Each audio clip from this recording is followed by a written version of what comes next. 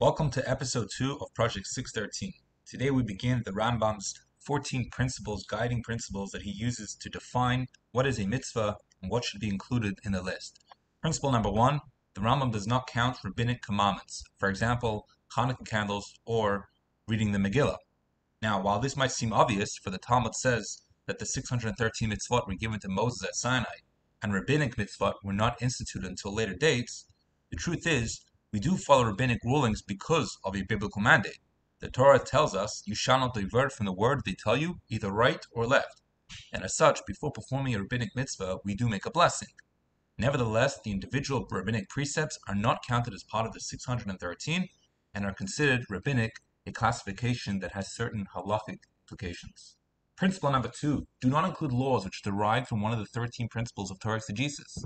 Every word and every letter in the Torah is exact, and the sages extrapolated many laws from an extra or missing word or letter, or a particular sequence which the Torah chooses to use.